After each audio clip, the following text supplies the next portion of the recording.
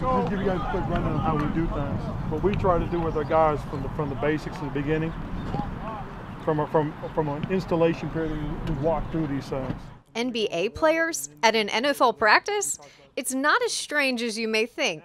Hornets forward Michael Kidd-Gilchrist, power forward Cody Zeller, forward Johnny O'Brien, and head coach Steve Clifford stopped by the Panthers practice fields on Wednesday.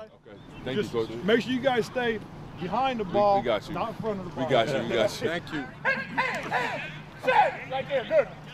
From watching the installation periods to taking in some action, it was an opportunity for the Hornets players to learn how other teams conduct themselves. Oh, man, it's a great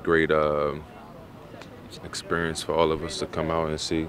I mean, it's fun, like I said before. I always see these guys in the city and stuff like that, so it's cool. Some of the guys stopped to talk with the Hornets, and even Cam Newton made sure to greet the guys. What's up, man? All right.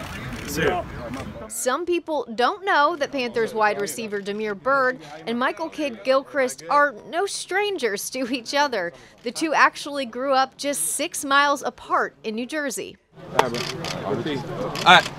For Coach Clifford, this was more than just watching a football practice. It was about learning and continuing to grow.